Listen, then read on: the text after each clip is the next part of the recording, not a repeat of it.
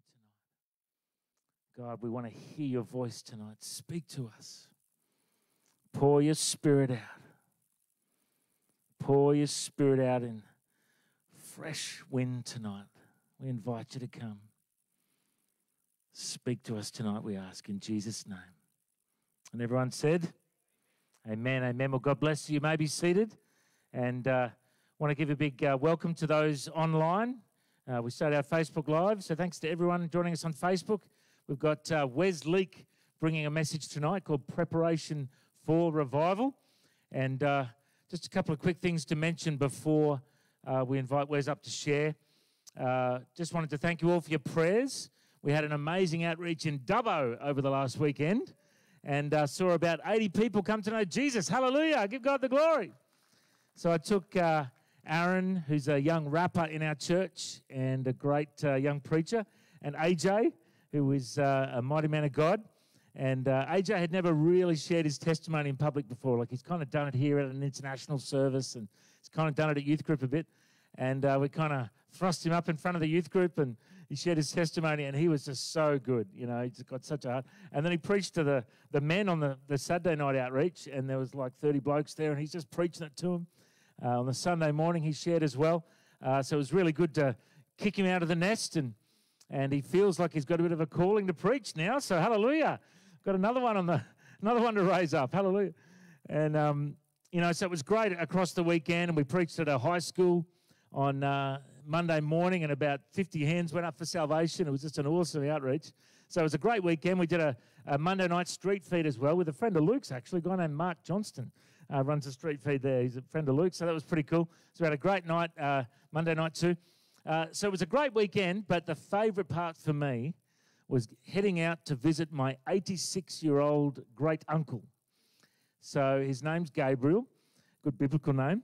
He's a bit of an angel. And I hadn't seen him for 2 years because my great-aunt passed away 2 years ago. She was a lovely Christian lady at Stewart Town. And she used to play the piano at the local school and the local church. And I remember it at her funeral 2 years ago.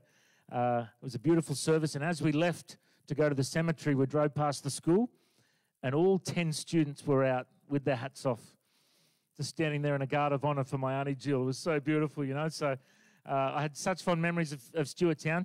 So anyway, I went out to visit my uncle at the farm, and he's got a bunch of sheep, and it's in the middle of nowhere in Stewart Town, and gave him one of my new books and gave him a Word for Today devotional and asked him if he's going to church. He said he goes 3 times a year, Christmas, Easter, and the church anniversary. I said, oh, that's good, you know. And I said, have you been praying? And he said, oh, no. I said, okay, well, you know, as a pastor, it's my greatest encouragement to people to make sure that they're praying, you know. And I said, you know, I know that before Auntie Jill passed away, she prayed this prayer where she asked Jesus to forgive her of her sins and be born again and be her Lord and Saviour. Would you like to pray with me, Uncle Gabriel? And it was the longest pause I've ever had in my entire life. He just looked at me like, who was this young nephew of mine trying to, you know? And I, you know, you're thinking, oh, he's just going to say no. And he thought about it and he goes, might as well. It's like, all right, let's do it. So I prayed the sinner's prayer with him, and you know, for me, that was just such a great joy because, you know, he's been part of my life ever since I've walked, you know, and, you know, just to see a family member come to Christ is so important, you know, because Carol and I have been praying for all of our family to be saved, and we're believing for it, amen? You and your household shall be saved, amen? So don't give up. Don't give up. Keep praying for your family and keep asking the question. Ask for a response. Ask if you can pray with someone. You never know what fruit you'll bear. So thank you for your prayers. I wanted to mention also tomorrow night there's a men's group here, and it's 7 p.m. There's lots of good food. All the blokes give me a grunt. Yeah. So come along Thursday night, 7 o'clock. Bring your mates. It'll be good. Apparently there is a Broncos game on as well, but forget about that. We don't need to worry about that horse. We need to worry about the horse that Jesus is coming back on. Amen? Hallelujah. So come along, blokes, for that. And also wanted to mention on Friday morning, we've got Shane Deegan preaching at the Soup Kitchen. Now, Shane used to be in our church many years ago, and he's been all around the world doing all sorts of stuff, and he's in town. It'll be a wild Friday morning, so come along for that. And Sunday morning, I'm continuing our series called Imperfect Disciples. Is there any imperfect disciples here? I'm one of them.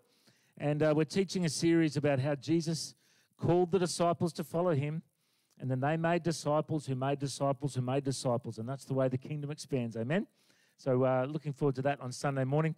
And I just wanted to welcome my good buddy tonight. So Wes and I go way back. Quick story. I was sales manager at a Christian radio station in Brisbane 96.5 years ago. And we had this guy from Crown Financial Ministries come and do a seminar called Business by the Book. And he taught us in that seminar that when you're in business, your purpose is to glorify God. Your function is to make money, but your purpose is to glorify God. And you've got to make sure that you put God first in your business. And at the time, I was just a young sales manager, just married to Carol, and just wanted to make lots of money to keep her happy, basically. And I was doing pretty good. I was doing all right. But I started to change my thinking about the way I did my sales at that radio station. And I started praying for my clients. I started witnessing to my clients. I started running alpha courses. And all these clients were getting saved. And because we started putting God first in our sales doubled. We went from 400,000 a year to 800,000 to 1.2 million to 1.4 million in 4 years. Went from 3 sales staff to 6 sales staff. Everything just multiplied because we started caring about God first more than our sales. And, isn't that true? When you put God first, the blessings just flow, And so Wes was kind of with me in that season. And then we became good buddies over the years. And we were part of the founding team for the National Day of Prayer and Fasting, which is coming up on the 27th of this month at Parliament House in Queensland Parliament House if you want to come.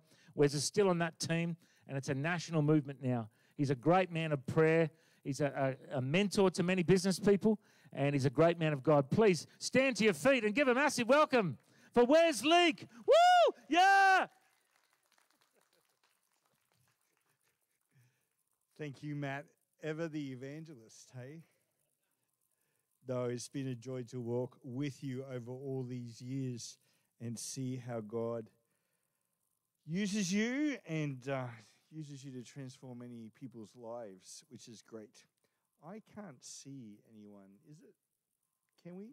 Can we have some lights? Because they're going to need lights because I am an educationalist, and so that means you're going to be doing some work tonight. It's not going to be just me doing that, so they will need some lights at one stage.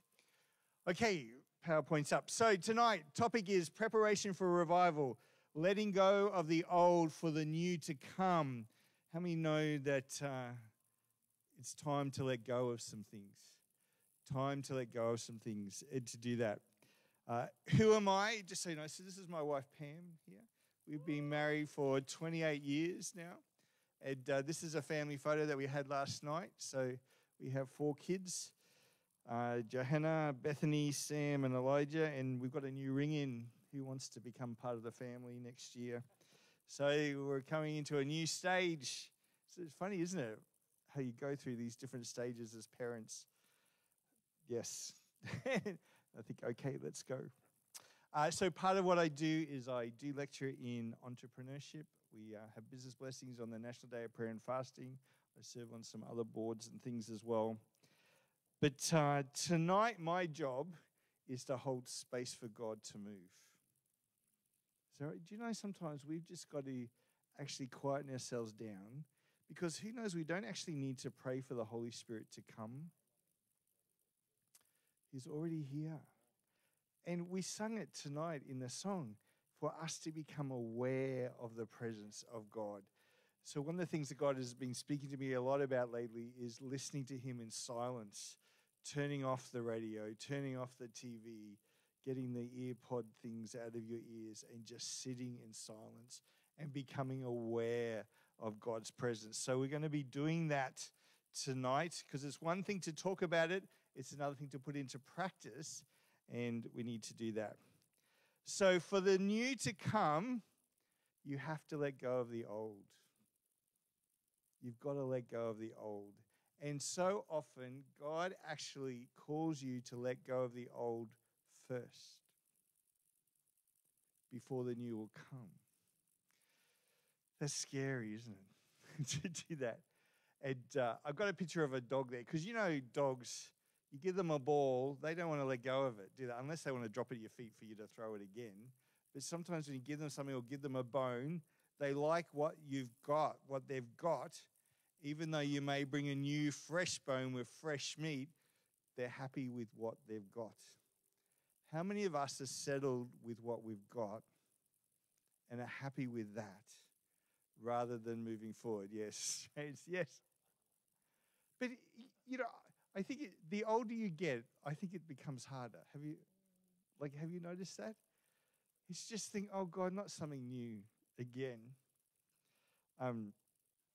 Isaiah, this is a personal story. Behold, I would do a new thing. So I was at church one Sunday morning.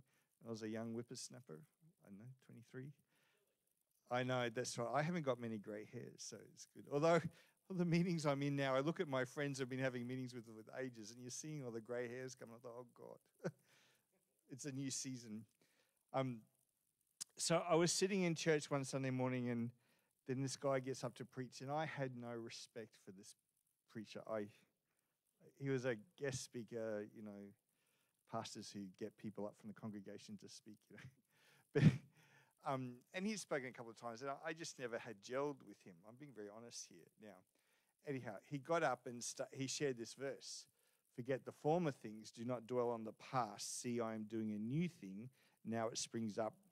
Do you not perceive it? I am making a way in the wilderness and streams in the wasteland. And I thought, God, why on earth am I here listening to this man I don't respect? And by the way, you don't want to do anything new in my life anyway. Yeah, you shouldn't actually have that conversation with God. Because he said to me, I do want to do a new thing. You see, I had my eye on this girl, and we'd been going out, and then she broke up with me, and I thought, that she had made a mistake and blah, blah, blah, blah, blah. Anyhow, God said, you've got to let go of her. I thought, this wasn't even, it was, anyhow. So I thought, okay, God, you're saying this, so I did. And I had a wedding to go to that afternoon, and I saw her for the first time in a long time. Do you know there was nothing there? There was no feelings, no nothing. God had taken it. And it wasn't long after that God said, this is the one for you. Actually, a funny story. I remember we were going up in this church camp, and I'm driving up, and God said to me, you're going to meet your wife this weekend.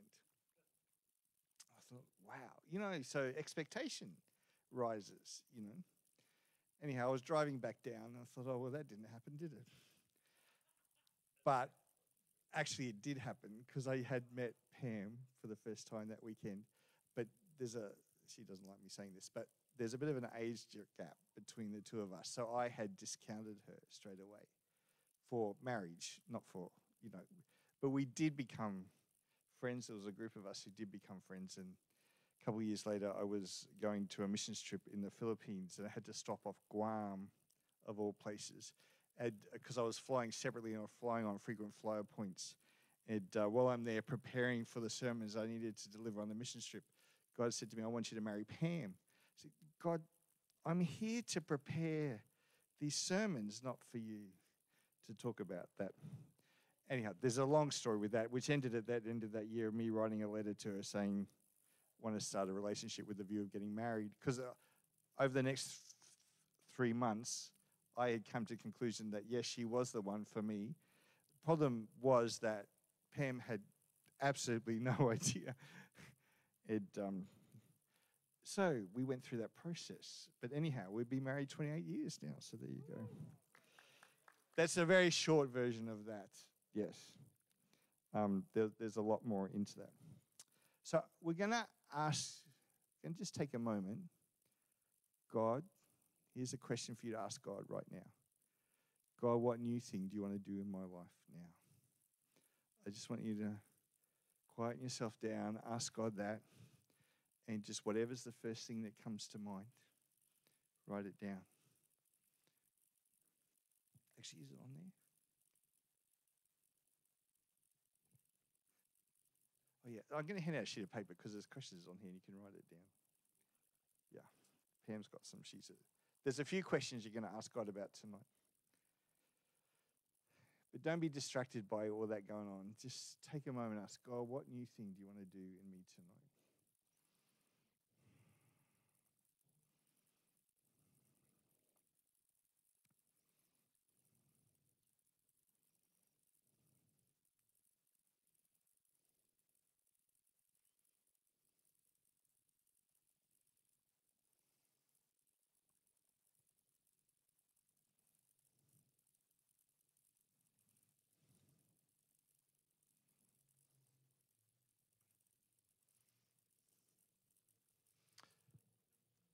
Okay, that's enough time. I'm going to be very quick in this, by the way, because I want you to get to hear the voice of God quickly. Okay? Does anyone want to share what God said to them? Yeah. God will let us know. Will let us know. Okay? Somebody else. Peace. He wants to bring peace tonight. That's good. Two more people. Make disciples. I use you to make disciples. One other person? No. Yes. Go. Go. Okay, so this is one of the things that I want you to get used to doing is when God speaks to you about something, to start to have a conversation with him about that. What does that mean? Okay, God's called me to go. God, what does that look like? Go where? Is it go to another nation? Is it go to a person? Is it, and have a conversation with him about it. Okay, I'm going to look at, when we talk about revival, I'm going to look at a very different passage tonight. And that's in 2 Kings chapter 22, verses 3 to 7. And it's actually in relation to the reign of Josiah. Now, I didn't know if you know Kings, and I'm actually going to encourage you to read through 2 Kings 22 and 23. We're not going to have time to go through that tonight fully, but I'd love for you to sit with those two passages. So, if you, Josiah was one of the youngest kings that was appointed. He was 8 years old. Can you imagine that? Like, we've just seen one of the oldest kings coronated, haven't we? Coronated, is that the word? Crowned. Crowned on Saturday. But yet, this is a story of one of the youngest kings. So he was crowned at 8 years old. So, but now we're 10 years later into his reign. And it says in the 18th year of his reign, 18 years later, King Josiah sent the secretary Shaphan, son of Azaliah, the son of Meshullam, to the temple of the Lord. He said, go up to Hilkiah, the high priest, and have him get ready the money that is being brought into the temple of the Lord, which the doorkeepers have collected from the people. Have them entrusted to the men appointed to supervise the work of the temple, and have these men pay the workers who repair the temple of the Lord, the carpenters, the builders, and the masons. Also have them purchase timber and dress stone to repair the temple. But they need not to account for the money entrusted to them, because they were honest in their dealings. So what had been going on here? People had been going to the temple and paying their temple tax, but they hadn't been using the money for what it was intended for it to be used for. The temple was in ruins. So Josiah said to them, it's time for you to use the money for what it's been intended for. I thought it's very interesting. God, why did you start with getting money right first? Often we don't look at that. But in this case, the priests had to use the money for what it was intended for. So tonight, later on, I'm just planting some seeds now. Are you using your money for what God intended it for? And I'm not just talking about giving here, okay? This is not a message about giving. This is, are you using the money God's entrusted to you for what he intended it for? These guys weren't. They weren't doing that. And so the king held them to account. What's fascinating to me, it was somebody outside of the church that held the church to account. And we're seeing that a bit lately, aren't we? That the world is starting to hold the church to account and say, hey, church, you're collecting all this money, but what are you doing with it? Are you using it for the purpose that God intended it to be? And this was a biblical case of this happening. So let's go on to 2 Kings 22, the next couple of verses 8 to 10. Hilkiah the high priest said to Shaphanah the secretary, I have found the book of the law in the temple of the Lord. He gave it to Shaphanah, I hope I get these words right, who read it. Then Shaphan the secretary went to the king and reported to him, your officials have paid out the money that was in the temple of the Lord and have entrusted it to the workers and supervisors at the temple. Then Shaphan the secretary informed the king, Hilkiah the priest has given me a book. And Shaphan read it from it in the presence of the king. The book of the law had been hidden. They hadn't been able to find it. But when they got the money right and they used the money for how God had meant it to be used, they got the revelation from the Father. Think about that. They got the revelation from God when they set their money in order. What revelation does God want to release to you when you get the money in order and use it for how it's meant to be? It's interesting that they said about the people that the money was given to, that they were entrusted to them because they were honest in their dealings and they did not have to give an account for how they spent the money. Goes totally against all accounting principles today.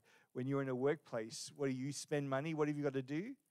Get a receipt, show it, prove it. These guys were so trustworthy that they didn't have to do that. Can we say that of Christians today? Can we say that? But they got revelation. Let's look at what happened. Next one, when they got the money right, they got fresh revelation. Let's have a look about what the revelation led to. It led to them inquiring of the Lord. They found the book of the Lord, and so they went to the prophet and said, is this from God? And it came back, yes. They read the book of the law in public. All the people of the land heard the word of the Lord. And they actually made a fresh covenant with God as a result. Then the cleanup started. They removed all the temple, the items that should have not been there. All sorts of stuff. They cleaned it out. They removed the adulterous priests. The removal of other worship items. They had male prostitutes in the temple that were removed. They removed the stuff from the high places. They stopped the sacrifice of children to Moloch. They pulled down the other altars that were there. There was all sorts of different things around the country that they pulled down. Well, this should be celebrated the Passover, not the passive. Sorry, autocorrect.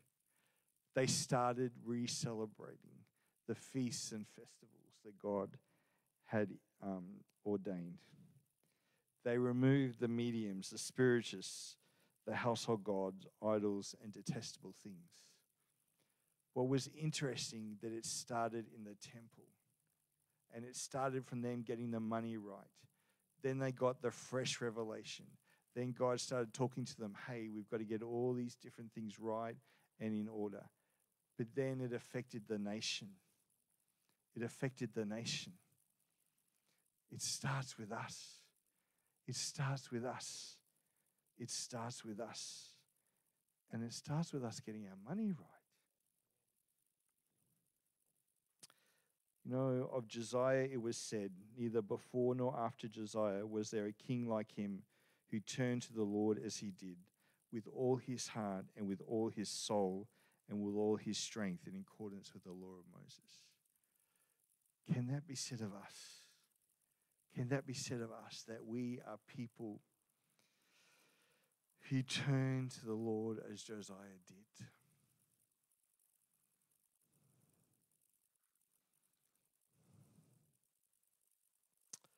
So I'm going to talk about 5 things that perhaps we need to get cleaned up. The first one is forgiveness.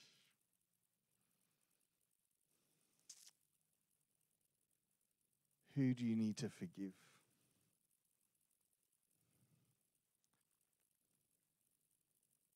Actually, I should just list these, and I'm going to go. I've got slides for each one. So there's forgiveness, inner healing, repentance, deliverance, and then we're going to do some truth therapy tonight. So forgiveness. Who do you need to forgive? Which person do you need to forgive? I've started doing this thing called a Questioning God Week, and I had all these 75 and 80-year-olds on this call. And one of the ladies on the first night, she couldn't speak. She just was bawling her eyes out. And then a week later, when we did some follow-up with her, she was so embarrassed by it. But anyhow, I said, well, what did God speak to you about? She said, I had to forgive my parents. I said, so that's when I asked her how old she was, and she said she was 80. And this happened when she was 10. She'd been carrying stuff for 70 years. That's a long time. That's a long time. Do you need to forgive God? When I was doing some of this I was asking God the question, God, what lie do I believe about you? And he said to me, you believe that I leave you hanging. Sometimes, when God speaks to you and you think, what the heck? As my wife would test and Matt would test, there's been some very crazy things that God's had me do over the years, fly to other nations for a weekend to meet strange people, but all sorts of things come from that. And I said to God, well, then what's the truth? If I believe that you leave me hanging, he said, actually, you're standing on solid ground. That when you listen to me and obey me, you're actually standing on solid ground. Do you need to forgive an institution? Do you need to forgive the government? Is there somebody else? So we're going to take time. On your sheet now, I'm going to ask you, God, who do I need to forgive? So whatever name comes or institution comes, just write it down. Don't question it, just write it down.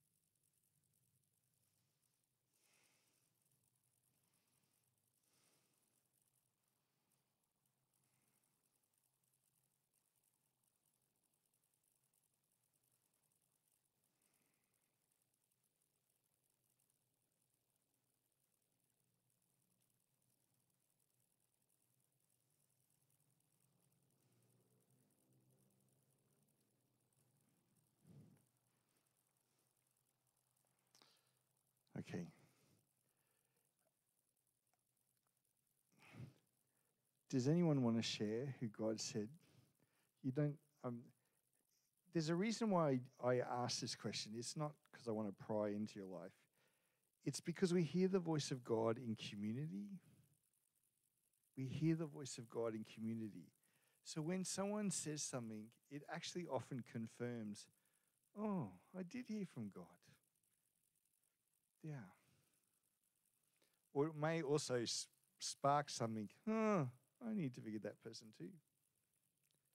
So does any, James? Queensland government? Yeah.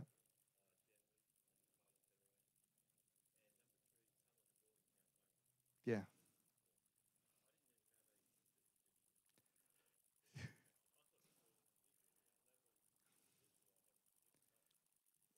Yeah. See, this is one of the things when we open ourselves up to God, we often don't know that we're harboring these things. Does anyone else want to share? Forgive yourself. Was there anything particular he said to you about that? Yeah. Yeah. Yeah. Yeah. It's good. Queensland government, who sacked you?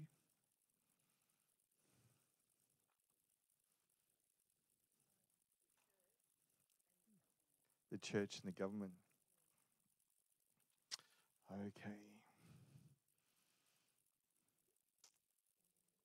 So you realize that when you ask for forgiveness, or the yes, forgive yourself. Yeah.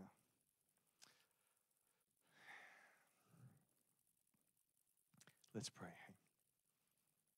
Father, I ask now that you would empower this forgiveness.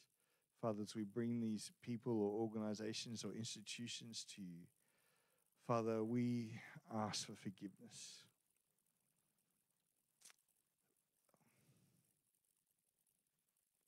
Father, and thank you for that cleansing to come. Lord, for some, it's like Jesus on the cross saying, Father, forgive them, for they know not what they do. Lord, for others, they did know what they were doing. And Lord, even so, we still forgive them. In Jesus' name, Lord, empower this forgiveness. And Lord, I pray that you would set people free as a result. Lord, that they'll be able to move forward and leave the past behind. In Jesus' name, amen.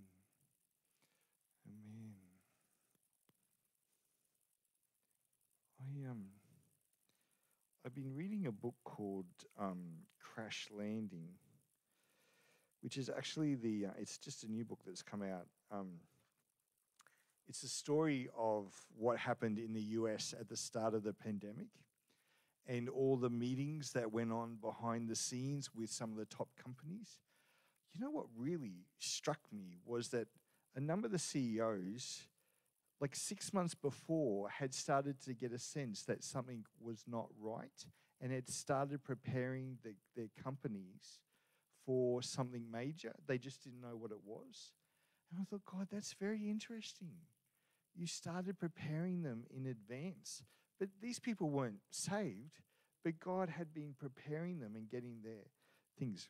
But then when it came time to negotiating with the government in terms of the payouts and things that they were going to receive, they were crunching numbers, and the numbers that came up were huge. Like the airline industry asked for $50 billion, for example. And just God was speaking to me. He says, in seasons of the extraordinary, it's time to ask for extraordinary things. In seasons of the extraordinary. We're in an extraordinary season at the moment, aren't we? Really strange things happening. It's time to ask God for the extraordinary. To go after. And not to be afraid to ask for the big things. To go after it. You know, to see. Yeah, I've just been reminiscing on that today. Yes, this stuff. Yes, I've been sacked. But okay, God, but that's small. Like, God, what's next? You know, what's next? I'm asking for bigger things in doing that. Yeah, so just put that there. Okay, so forgiveness. Inner healing. Dealing with hurts from the past. Just to take time to ask God, is there stuff from the past that I need to deal with? Is there stuff that you want to heal. A lot, James says. So I'm not going to do anything in relation to that tonight, but I'm flagging it with you. It's okay. Like, we all carry stuff. Stuff happens all the time. The next one is repentance. Psalm 139:23. Search me, O God, and know me. 1 John 1 verse 19. If we confess our sins to God, he is faithful and just to forgive us of those sins and cleanse us from all unrighteousness. James 5:16. Therefore confess your sins to each other and pray for each other so that you may be healed. The prayer of a righteous man is powerful and effective. I had this long, like a 5-hour conversation with this young guy the other day. And he said to me, Wes, why don't we confess our sins to one another?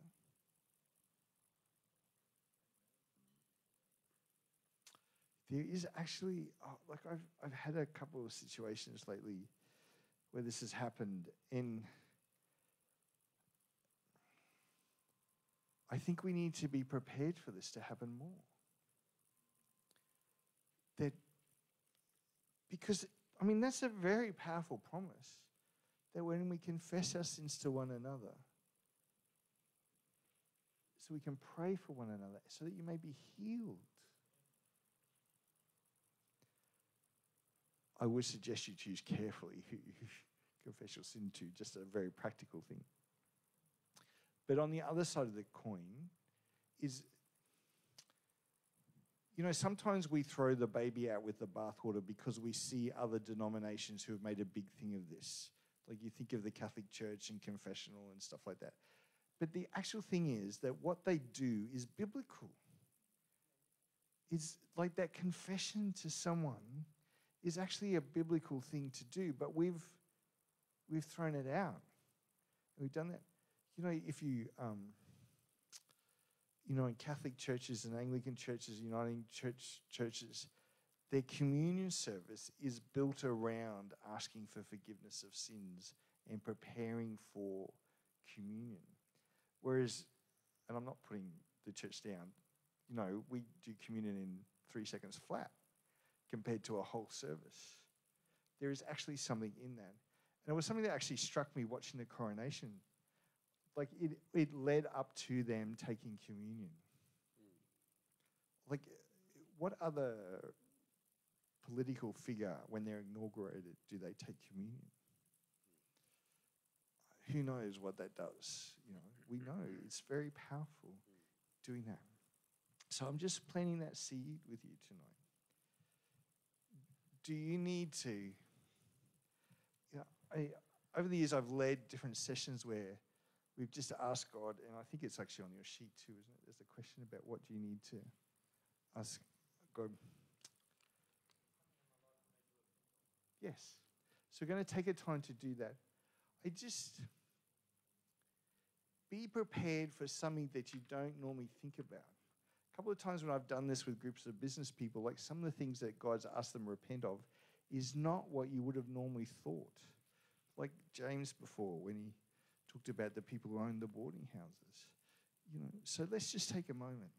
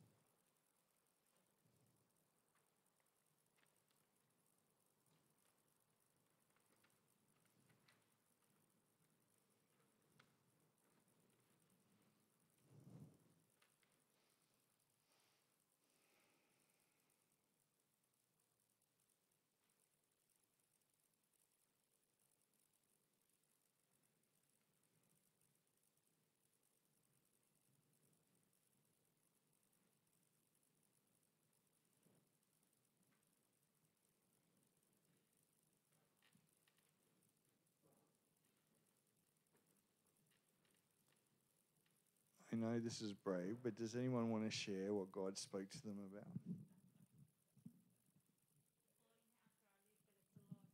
Really, but it's a no, I don't need to speak. Yeah.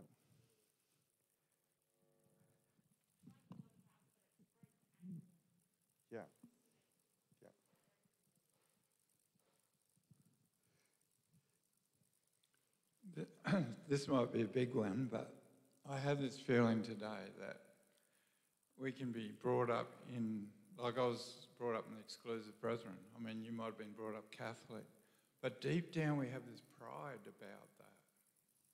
And I just think, you think you've gotten rid of everything, but it's deep down, there's a pride there, the way the church I was brought up in. Yeah.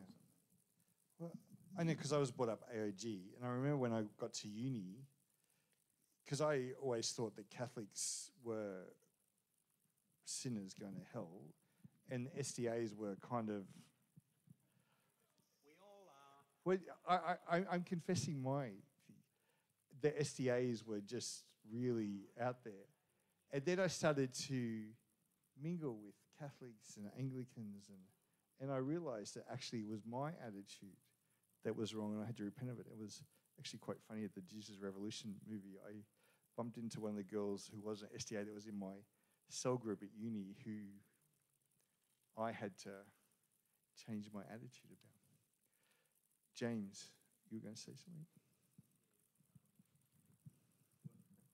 Amazing how you just, I think you mentioned, I'd forgiven individuals in my religious background, which was Catholic and Catholic school, but I'd never forgiven the entity. Yeah. Like, for the first time tonight, I've heard of entities like Queensland State Government, they should be held to account. I'm not saying they're not. But in my own heart, I've got to forgive. And even some personal things like workaholicism. I'm on the go too much. Yeah. And however, the only time I do quieten down is when I'm with the Lord. Yeah. Yeah. Listening to his voice. Okay. The next one is deliverance, and we're not going to do any deliverance here tonight, but you know, God's been doing some stuff in this church around that as well. And one of my friends from Port Macquarie phoned me the other day, and he said they're training up 100 people to do deliverance in that area, which was just fantastic. So he got me to read a book which arrived today, and my wife says, another book just arrived. But it was interesting because I was reading it and I'm thinking, oh heck. Just be aware of what God may want to expose in your own life. And there's nothing to be embarrassed or ashamed. Like, it's actually, all this stuff is actually an invitation from God. He's not there to berate you. He's not this big ogre in the sky who's ready to, slap you around the face again and say, you got it wrong again. No, part of this came for me at the end of, was not last year, the year before. Someone actually said to me, "Get behind me, Satan." And it was very hurtful at the time because I was trying to have an open conversation with him about something that was very difficult that's happened.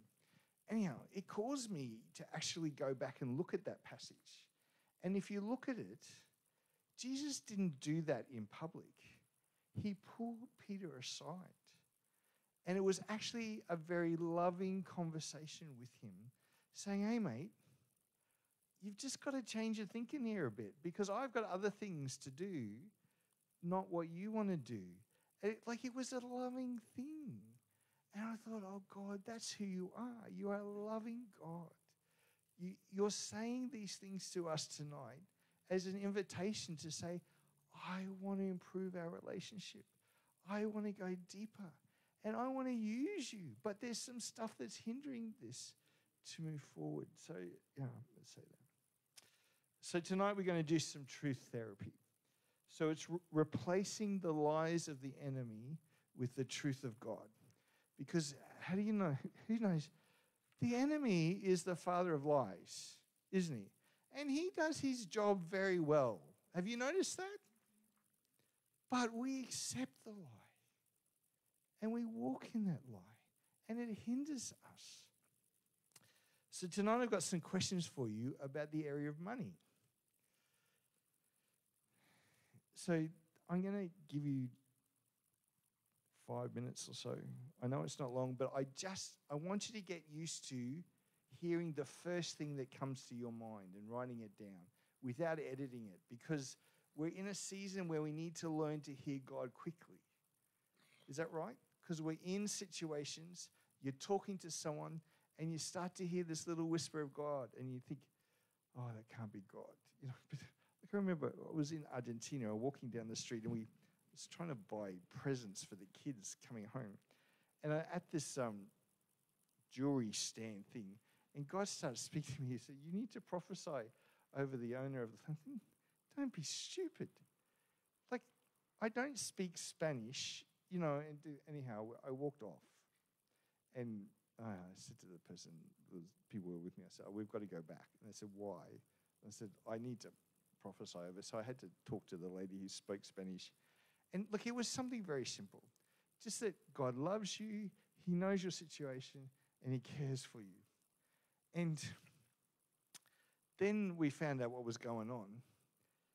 Her husband had had a heart attack and was in hospital. And while that was going on, the daughter came in and told her that she was pregnant out of wedlock. And so her cry was, God, you don't care for me, do you? And then she said, and God's brought someone from Australia to hear me, to tell me that he loves me. And I thought, what if I hadn't have gone back? Who knows? Like, you know, you don't have to have this 10-minute prophetic word. It could be one word. It may be a smile. It may be something practical. It may be buying something from somebody or doing something. You don't know what they've been praying for.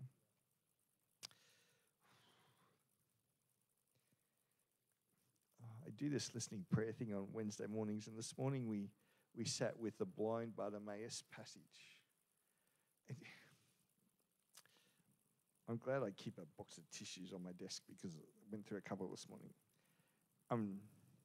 What's interesting about that passage is that he was calling out to Jesus. But those that should have known better were saying, shut up, shut up. Some of you have Christian people in your life telling you to shut up. But do you know what happened? Jesus called out his name. Said, come to me. He got up. He threw off his cloak and went to him. Oh, tissues, thank you. Just in case. Jesus asked him this question. What do you want me to do for you? What a loving question. God could be asking you the same thing. So we asked that. We asked that of God this morning. And what God showed people was just amazing. What he really touched some very deep things in people's hearts. Stuff that they'd been crying out for a long time. You know, their kids would have kids. You know, that's a very deep thing. There's some other things that God showed. And I just thought, Jesus is standing here tonight and he's saying to you, what do you want from me?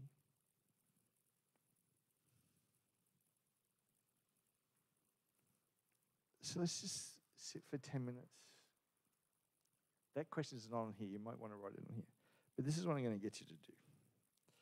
There's some questions here. God, what's on your heart for me today? Those who read 2 chairs will know that's the question that we ask. Is there anything new? I want you to write down, God, what is actually on your heart for me? Yeah, page 1 on the bottom of that. Then over the pages, let's have some real conversations. God, what lies do I believe about money? What lies do I believe about money? And then you're going to replace that. Then you're going to ask God, but God, what is the truth about money?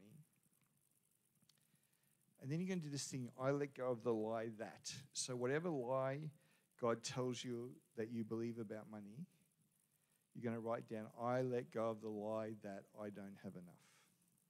I let go of the lie that I need to have blah, blah, blah, blah, whatever it is God speaks to you about. And then, God, what is the truth about money? Then I receive, and you write down, I receive the truth that. Okay? We're doing a divine exchange there.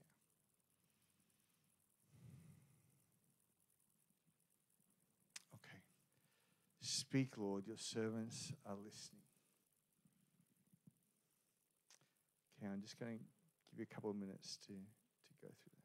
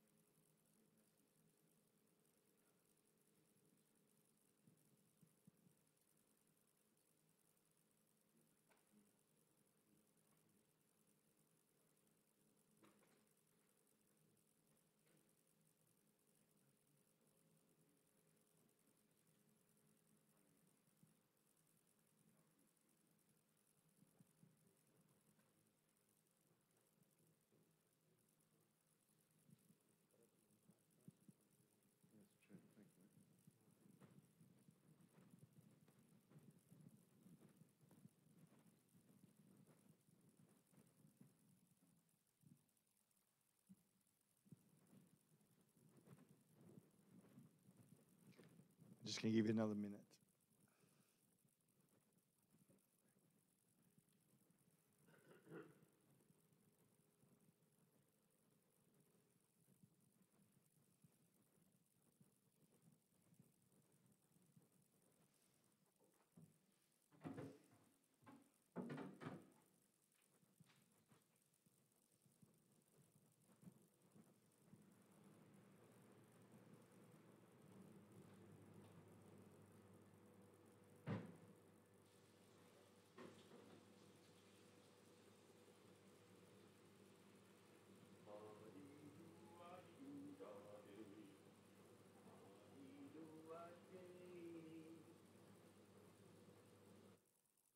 Is that Pastor Chris? He's not in the toilet, is he?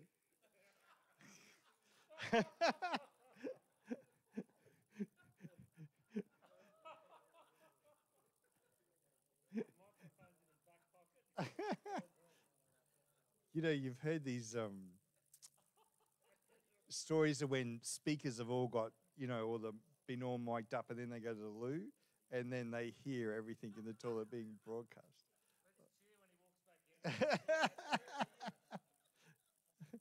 Oh, that's hilarious.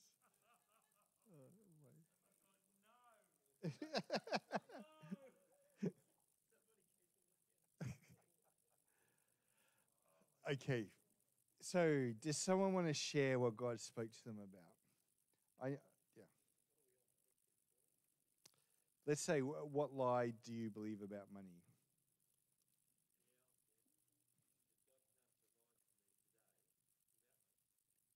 That God can't provide for you without money. So what's the truth? God can't provide for you today without money. So you need to have money for God to provide. So what's the truth? Yes. He provides the money in the first place.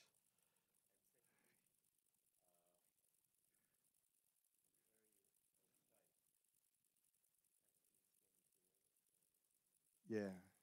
Faith in all areas of our life. That's good. Okay, who else would like to share? Did you want it? No? Kelly? Yeah.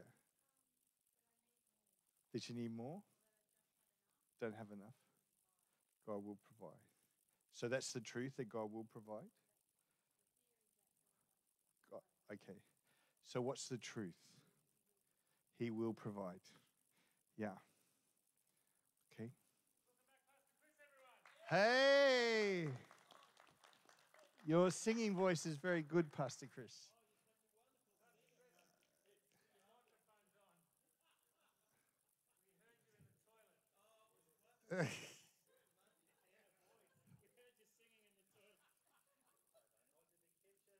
Yeah.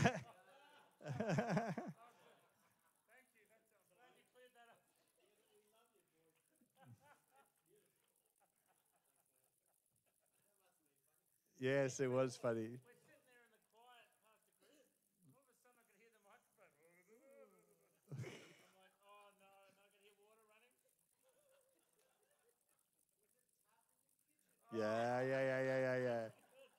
running. Yeah. That's what they all say. Yes. Is it good? Okay. Yes.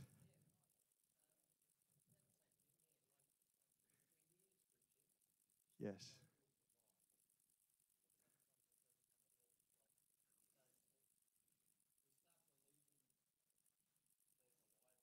Yes. Yeah. Yeah.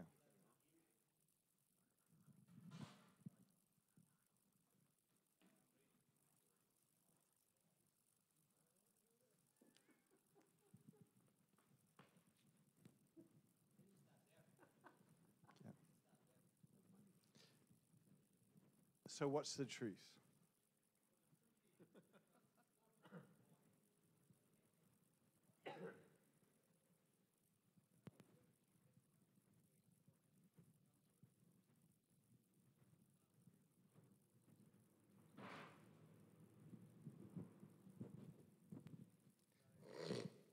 So did you eat today? Hello? Hello.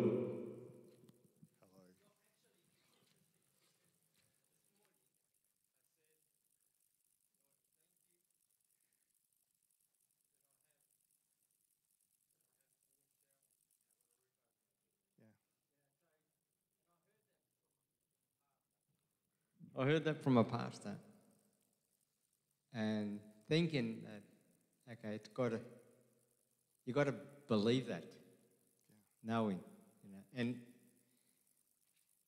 I hear so many testimonies from other people that are suffering, and sometimes,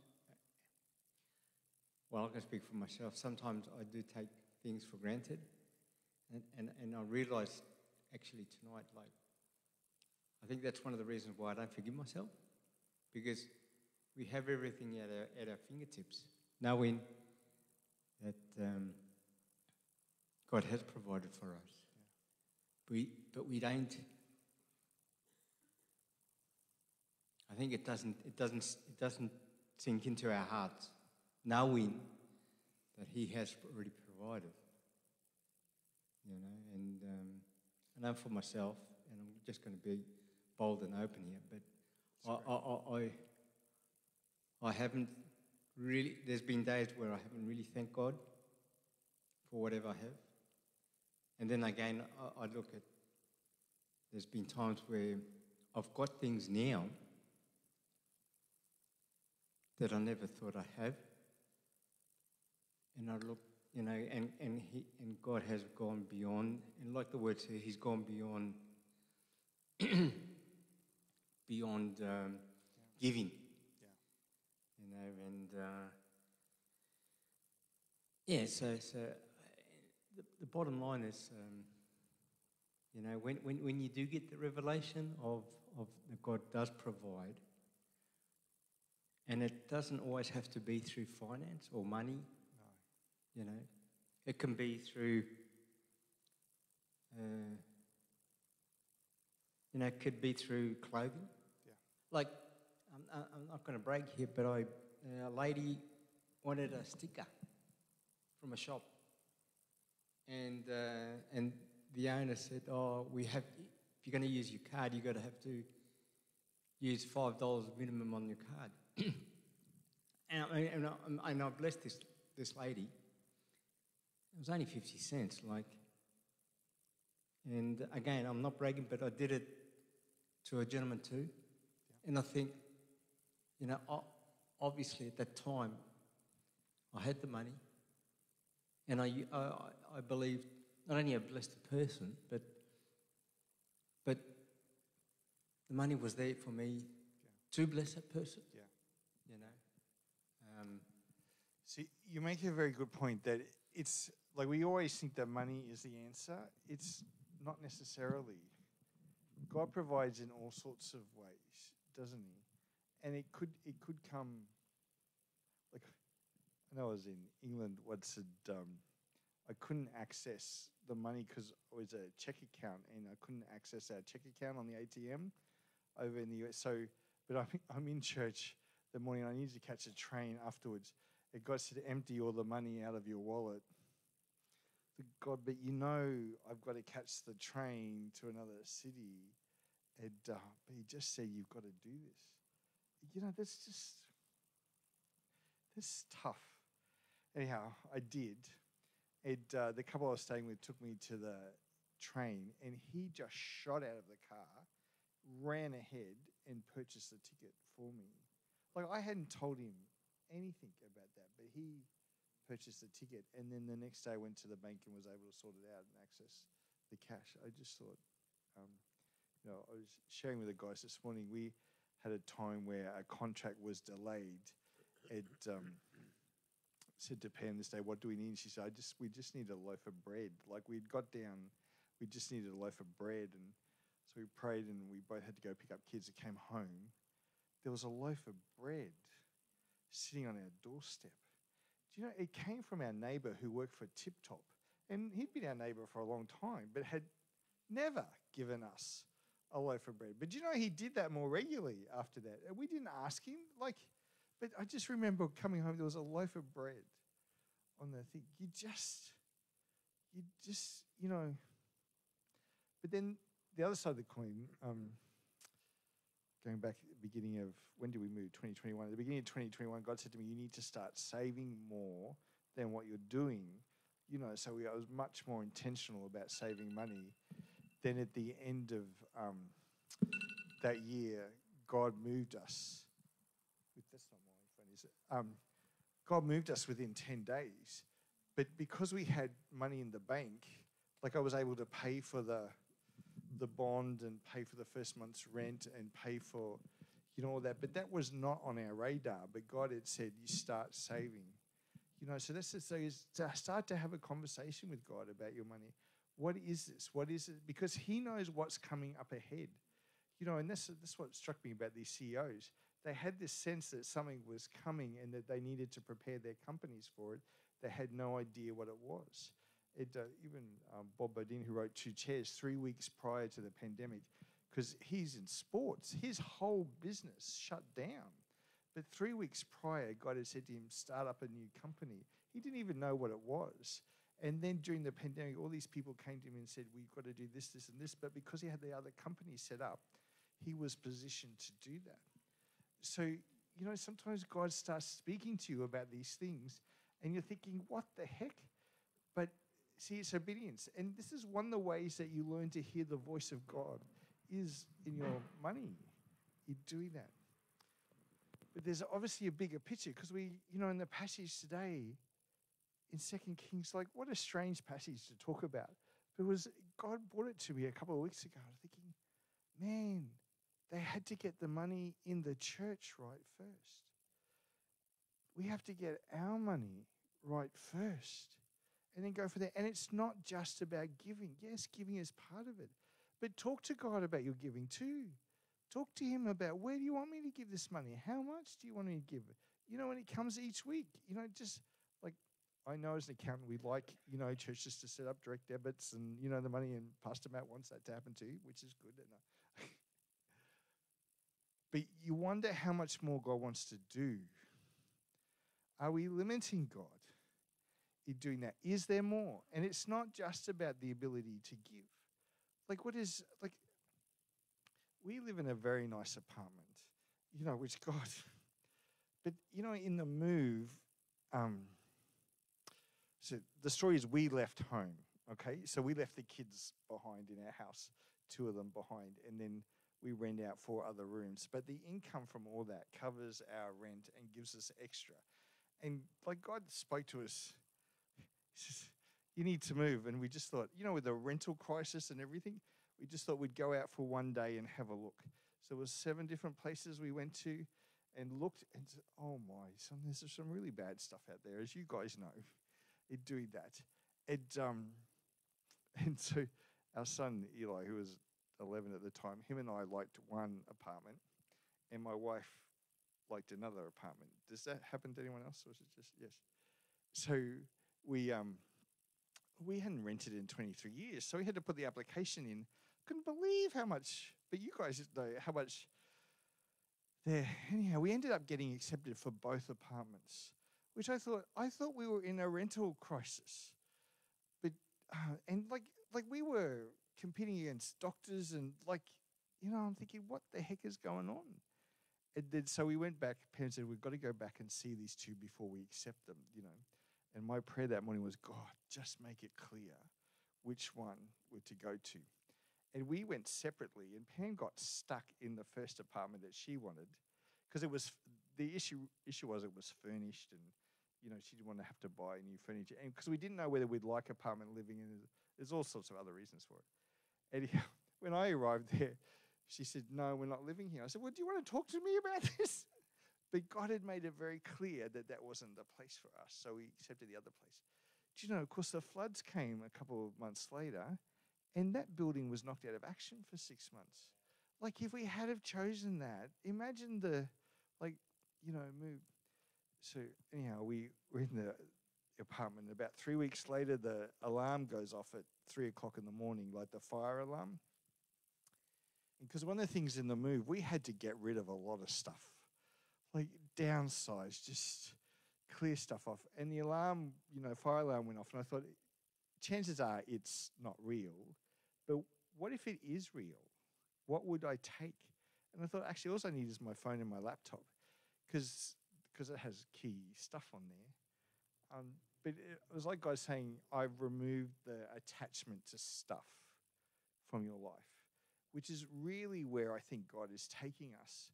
We need to be nimble and ready to move. So we don't have to buy stuff anymore. When it comes to birthdays and things, well, I don't need anything. It's, yeah. Anyhow, I've gone over time. Can I pray for you? Do you want to stand? I think, has God spoken to you individually tonight? Do you think there's going to be some change after tonight?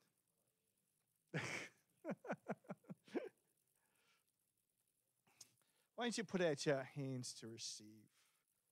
Father, we just received truth tonight.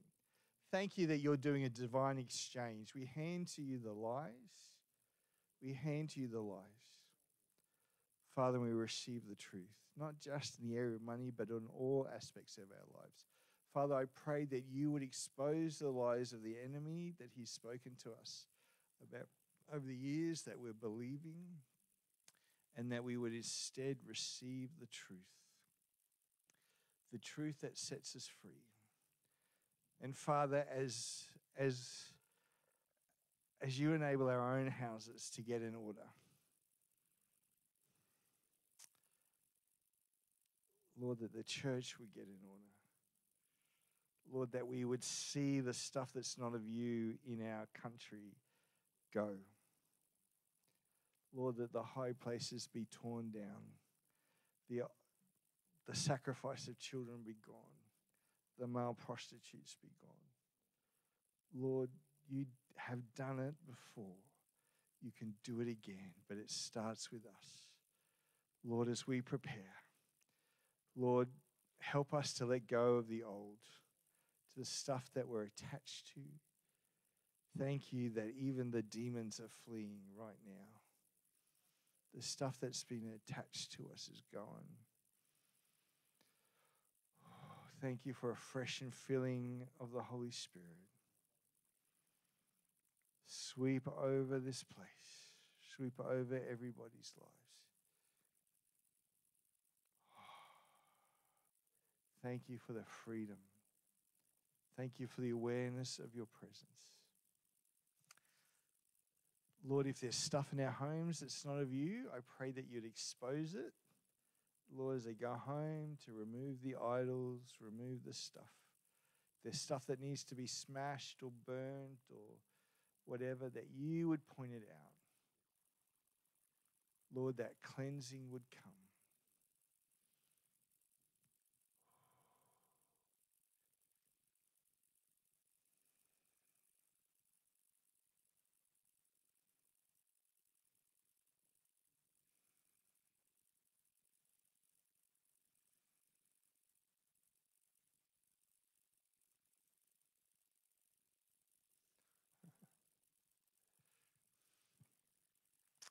I declare you healed in Jesus' name as you've confessed your sins to each other tonight. That he is faithful and just and has forgiven you and cleansed you from all unrighteousness. And in Jesus' name you're healed. Amen. Well, we should open up the altar afterwards, like we can close the meeting, but here, you can. It's your meeting. Well, if you want some prayer, come to the altar. Let me tell you, Wes is a mighty man of prayer, and I believe when someone brings a word, they've got an anointing to minister to people as well. So if something spoke to you tonight and you wanted some prayer, maybe you need healing in your body, maybe you need, maybe you're far from God and you want to come back to God tonight, you want to recommit yourself to him, come to the altar. We'd love to pray for you tonight as we close the service. God bless. Thank you so much.